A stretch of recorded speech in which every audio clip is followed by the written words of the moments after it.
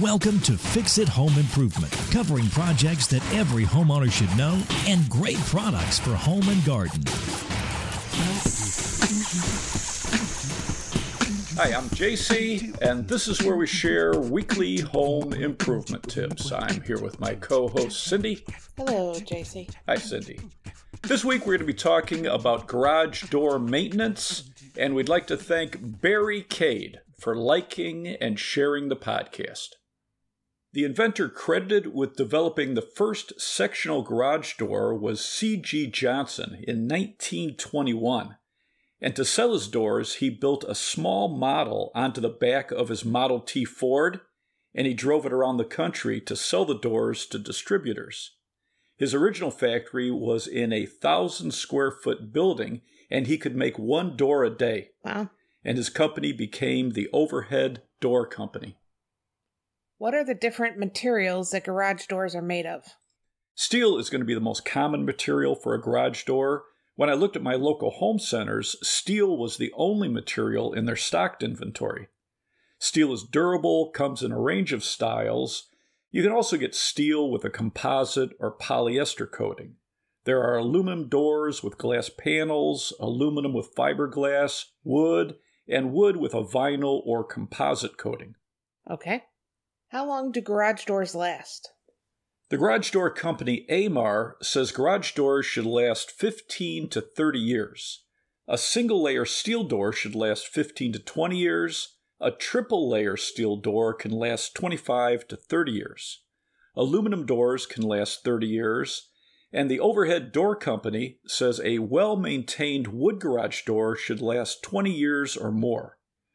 If you live in a climate with extreme temperatures, high humidity, heavy rain, snow, or if you're in a coastal area with salt in the air, it can shorten the life of your door if you don't keep up with regular maintenance. What are some things that a homeowner should check on their garage doors routinely? The garage door manufacturer Wayne Dalton recommends inspecting your garage door at least once a year. Pay attention to any grinding or scraping noises that could be caused by worn rollers, loose hardware, misaligned tracks, dirt in the tracks, or lack of lubrication. As part of your yearly maintenance, check and tighten all of the hardware, and you're going to need a socket wrench. Screws and bolts should be tight but not over-tightened, and you can use a thread locker on any bolts that are connected by a nut or go into a threaded hole. What is a thread locker? It's a liquid that you put on the male thread of a bolt. It fills the gap between the threads. The metal-to-metal connection to the nut or the threaded hole and the lack of air triggers the liquid to harden and lock the bolt in place. So it's going to help prevent vibration from loosening the connection. Okay. And thread lockers come in low, medium, or high strength. Medium strength allows you to disassemble the parts with a standard tool, where high strength is for a permanent connection and usually requires an impact driver to loosen the parts. Okay. Some top-rated thread lockers are from Loctite, that's Loctite, and Permatex, Permatex. Okay. Back to what you should check on the garage door. The garage door company Clopay recommends lubricating all moving parts with a silicone-based lubricant. Don't use grease. It can attract and hold dirt. Wayne Dalton recommends lubricating moving parts every 6 months with a lubricant labeled for garage doors. They say don't use WD-40 because it can remove the grease packed around bearings. It can also damage nylon rollers. Lubricate the rollers where they attach to the shaft. Lubricate the hinges. Lubricate the shaft for a torsion spring. And lubricate the entire torsion spring if that's the type of spring you have. Okay. What are the types of springs on a garage door? The most common type is a torsion spring. It's mounted above the garage door on a shaft, and the shaft is connected to cables that attach to the bottom of the garage door. And you're going to have 1 or 2 springs depending on the size and the weight of your garage door. It supports the weight of the door, so it can be easily lifted by hand or a garage door opener. The other type of garage door spring is an extension spring, and these are located on the sides of the garage door, and they're connected to a pulley system and cables that attach to the bottom of the door. Garage door springs will have to be replaced at some point. Clopay says most garage door spring systems are designed to last 10,000 cycles. And one cycle is the door opening and then closing. Okay. So it should last 8 to 12 years, depending on how much you use your door. Torsion springs are under high tension and they should only be replaced by a professional. The Consumer Product Safety Commission says about 30 people die every year from garage door accidents, and a majority of the deaths are from torsion springs. Wow. What else should a homeowner check on the garage door? Check the cables that attach to the bottom of the door for any signs of fraying or damage. If they look damaged, have them replaced. These are under extreme tension and can be dangerous if they break free. Hire a professional to replace and adjust the cables. Okay. Clean off the inside of the tracks with a damp cloth. If the tracks are dirty and filled with grease, you can use a damp cloth with a mild detergent or an all-purpose cleaner. Don't lubricate inside of the track because it can attract dirt. Just lubricate the rollers. Okay. Check and clean the photoelectric sensors if you have a garage door opener. There'll be a transmitter on one side of the garage door and a receiver on the other side of the door a few inches above the ground. Wipe off the sensors and make sure they're facing each other. Test that they're working by opening the door, then use the remote to close the door. As it's closing, place your foot or an object like a broom in front of the sensors. The door should reverse if it's working properly. If it's not working, check the wiring, the alignment, make sure they're both facing each other at the same height and the sensors are clean.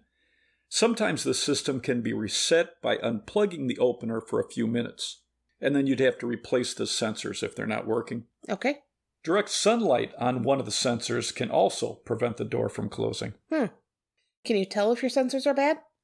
If your garage door opens but it won't shut, or if the door stops and reverses direction, the sensors are usually the problem. Okay. For many openers, if you hold down the wall button inside the garage until the door is down, it will usually stay down until you can fix the sensors, which is a quick fix if you have to get to work and you don't want to leave your garage door open. Right. You could also use the release cord on the opener. Right. The cord disconnects the opener from the door. The best way to use the release cord is when the door is closed. If it's in the open position and you pull the cord, a heavy door can come down very fast, potentially damaging your door. The release cord is great if the power goes out or if the opener stops working so you can get your car out of the garage. Once you release the opener from the door, you can open and close the door by hand, but be careful not to get your fingers between the panels. Right. How do you reset the opener? Close the door fully, then pull the cord up and back the opposite direction until it clicks in place. Then use the wall button or remote to make sure it's connected. Along with the photoelectric sensors to help prevent the door from closing on someone, your opener will have a pressure sensor. To check the pressure sensor, open the door and put a 2x4 or similar piece of wood or a brick under the door. Then you're going to hit the remote to close the door. When the door comes in contact with the object, it should reverse and open. All garage door openers manufactured after 1992 are required to have a photoelectric and pressure sensor to prevent injuries, especially for kids and pets. If the door doesn't reverse, have the opener inspected. Okay. What else should be checked on the garage door? Clopay recommends checking the balance of your garage door. To check the balance, pull the door's opener release handle and lift the door halfway open. If the door is balanced, it will stay in place. An unbalanced door will open or close by itself because the spring's tension is too high or too low. An unbalanced door will reduce the life of your garage door opener and it puts extra wear on the springs. Call a professional to balance the door and adjust the springs. If your garage door opener has a battery backup, test it regularly because you're going to have to replace the battery every few years. Check your manual for the maintenance tips for your model. Okay. Also change the battery in your remote every couple of years. If your garage door opener has a belt or a chain, check that it isn't sagging more than a half an inch. If it's sagging too much, it can damage the opener. You want the chain or belt to have a slight sag of about 1/4 inch, but check your manual for the recommended sag or space between the chain or the belt and the rail. All right. For most garage door openers, there's a nut connected to a threaded rod that holds the belt or the chain, and turning the nut will tighten the chain or belt. But check the manual for your model. The chain on a chain drive garage door opener should be lubricated with a silicone-based lubricant or a product labeled garage door lubricant. The garage door opener company Genie recommends a white lithium-based grease to lubricate their screw drive openers. One article I read said Genie and Chamberlain doesn't recommend lubricating the belt on a belt drive garage door opener. Just wipe it down and keep it clean. But check the manual for the recommended maintenance for your model and drive type. Okay. What if you have a bad roller on the garage door? It's pretty easy to replace. For most doors, the hinges have a tube that the shaft on the roller sets into. There'll be a bracket on top with a roller on each side, and there'll be a bracket on the bottom with a roller on each side. For all the rollers connected to the hinges and the top brackets, just remove the screws holding the hardware in place. You're going to pull off the hinge or the bracket, pull out the roller, then slide in a new one and reattach the piece. You never want to remove the bottom rollers. The bottom bracket is attached to cables that are under a lot of tension. You'd hire a professional to replace those rollers and then adjust the cables. Okay. And before you work on rollers, you should unplug the opener so it doesn't accidentally open or close on you. Good idea. What are some tips for maintaining the garage door's exterior? Wayne Dalton says to clean a pre-finished steel garage door, mix 1 cup of a mild detergent that contains less than 0.5% phosphate with 5 gallons of warm water. Wipe down the door with a soft cloth or sponge dipped in the solution, then wash the weather strips around the door. Rinse, then dry off the door with a damp chamois. Never use a pressure washer. Don't use bleach. Don't use window cleaners or solvent-based cleaners.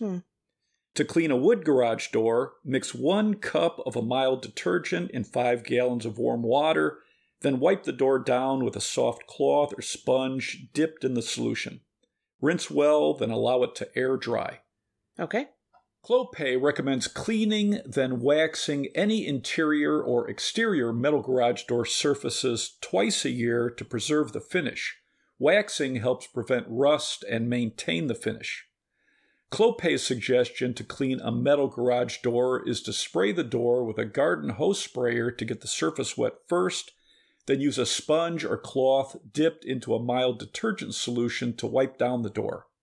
Use the garden hose to rinse off the door, then use wax to coat the surface. They recommend a spray wax to make the job easier, but read the care and maintenance manual for your model. Right. Some decorative hardware can be discolored from wax, so check your manual. And don't wax an anodized aluminum garage door. Okay.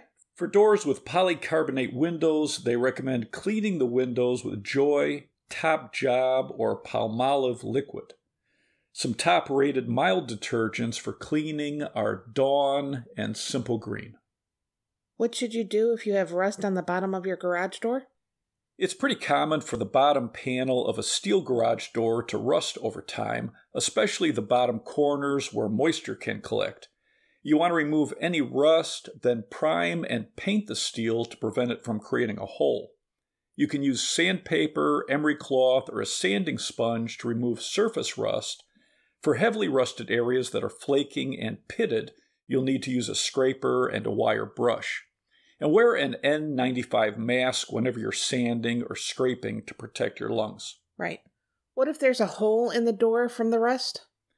An automotive body filler is a durable product that will fill a hole in a metal door, and then you can just sand it smooth. Auto body filler is a 2-part product. If your door has a solid foam insulation, you should be able to fill the hole and smooth it flush to the outside panel. But if you don't have a backing, you can use a fiberglass cloth behind the hole and glue it in place with a thin coating of the filler and let it dry so it has something to hold on to. Okay. But read the application instructions for the product that you're using. Wayne Dalton recommends using a high-quality metal primer on any surfaces with exposed metal before you repaint, and there are also primers for rusty metal that help prevent rust. Some top-rated rust preventer primers are Kilz Adhesion Interior Exterior Primer, and Kilz is K-I-L-Z, Fix-All Alkyd Fix Rust Primer, and Benjamin Moore Ultra Spec Acrylic Metal Primer. Make sure to read the application instructions before you purchase the primer to see what type of paint it's going to work with. Okay.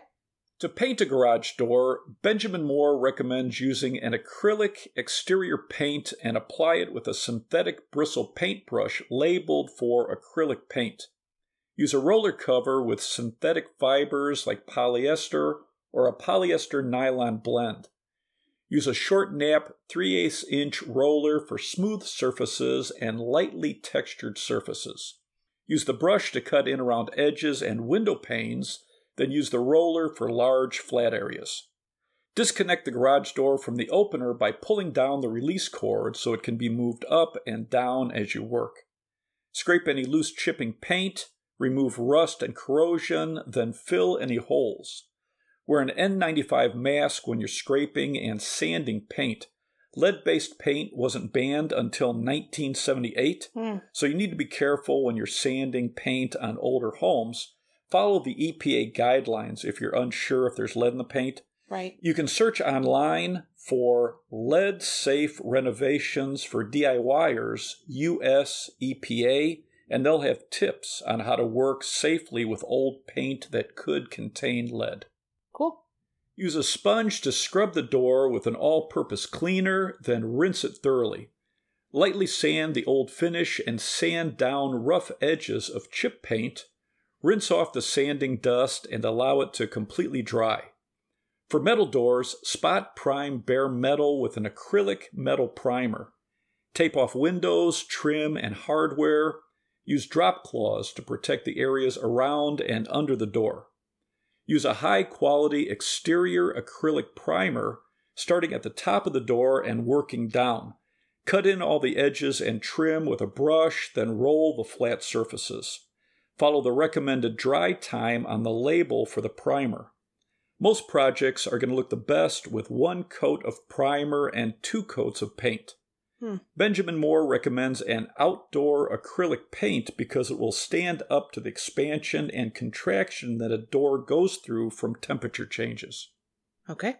Wayne Dalton says when painting a wood door, the finish coat must be the same as the primer coat. A latex-based finish paint is recommended for use over a latex-based primer, and an oil-based finish paint is recommended for use over an oil-based primer. Okay. Prime the interior and exterior surfaces as well as the edges using a paint approved for the specific species of wood being finished. Some species of wood, like cedar, require special primers and finishes to prevent tannin stains from appearing. If the door is factory primed by Wayne Dalton, the priming step isn't required, unless touch-up is needed due to surface prep or resanding.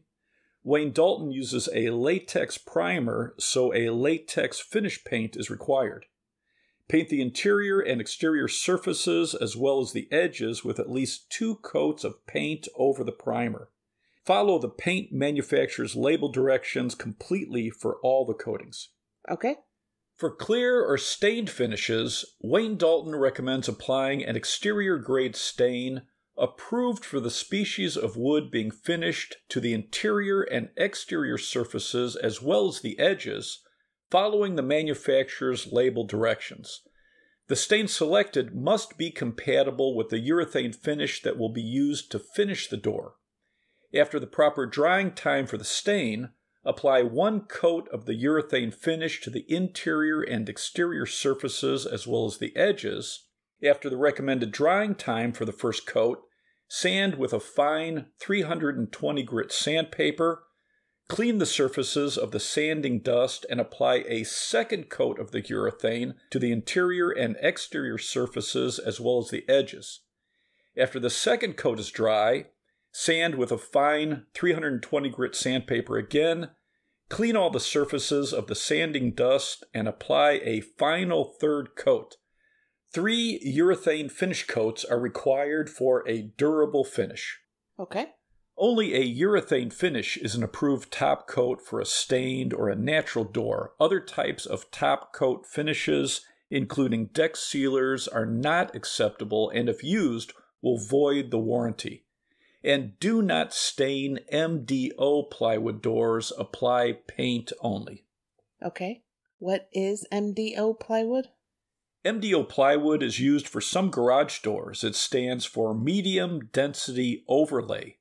MDO plywood is made by layering thin wood veneers perpendicular to each other, and in between each veneer, a layer of waterproof resin is applied. Then everything is fused together with heat and pressure. The surface is coated with a waterproof resin-impregnated fiber, making MDO plywood an outdoor-rated, weather-resistant, very durable material, but MDO plywood can't be stained. It has to be painted. Okay. You mentioned insulation. Okay. Should you insulate your garage door if it doesn't have any? The Bob Vila website says if you have an attached garage and add insulation to an uninsulated garage door, it can keep the temperature inside your garage 10 to 12 degrees warmer in the winter and up to 20 degrees cooler in the summer, which can help reduce the energy costs for your home.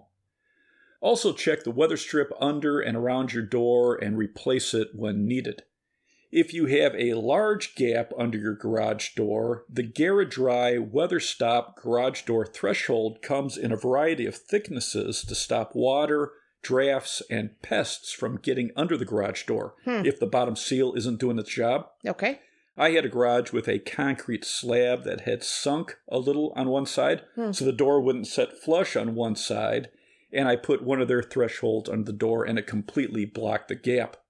And I stopped catching mice in the garage. Wow, very exciting. You want to spell that? GaraDry is Garadry. Cool. What are some top-rated garage door companies? Clopay, it's Clopay. Wayne Dalton, it's Wayne, capital Dalton. Amarr, Amarr, and Overhead Door. Cool. Do you have anything else to add?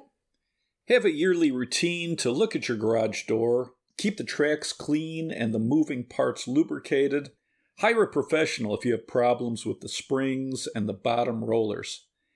And when I was reading some troubleshooting tips for garage door openers, I read that some LED light bulbs can interfere with the garage door opener because they create an electromagnetic field that can disrupt the signal sent by the garage door opener remote. Wild. Look for an LED bulb marked Garage Door Opener Safe. They're designed to reduce the interference with garage door remotes, stand up to vibration, moisture, and cold temperatures in the garage. Cool. Let's wrap this up. You can subscribe to the podcast on your favorite podcast app. If you enjoyed it, please leave us a review. You can check out our home improvement videos on our YouTube channel, Fix It Home Improvement. And you can subscribe to that as well. You can download our ebooks, Home Improvement Solutions, What Every Homeowner Should Know, books 1 through 19 on Amazon.